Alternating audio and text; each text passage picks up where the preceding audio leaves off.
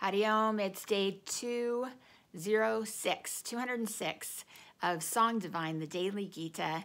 And by the way, if you need to catch up on these videos, they're all posted at youtube.com/coffeetalk.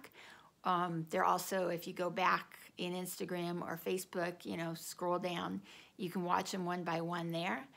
And if you would like the written form, I have an email newsletter that is free that you can get on songdivine.com, and it starts with day 1.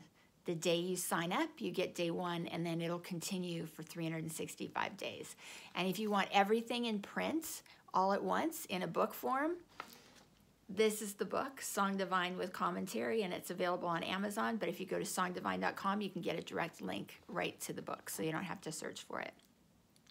Okay, here we go. Whoops. I'm kicking the camera. Okay, here we go. Krishna is speaking to Arjuna, and he says, "What is this field made of? Is this mere body what it seems? You are nature in the cosmos, all that is seen and still unseen." Do we know what the body is made of? Krishna says it's a microcosm of all nature, everything that we can see and everything that we haven't even seen yet. And we know our connection with nature, that we are made up of the 5 elements, and everything in nature is made up of the 5 elements. So we feel our connection.